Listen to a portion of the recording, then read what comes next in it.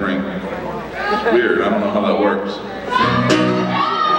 Everyone's hollering out all the time, so clearly you've been drinking. Take some of yours. Me and my brother, we were on a flight this morning. We were on a flight up here to Buffalo, and this lady, I'm not shitting you, we were walking on this flight.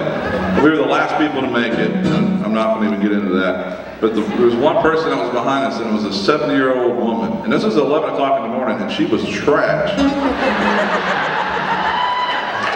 And we got on the plane, and, you know, she was upset about something, and we kept clearly he's been drinking too. Give that man a round of applause. And she crushed 2 Bud Lights on the way up here. That's true, it's a true story. And I was like, that girl is definitely from Buffalo.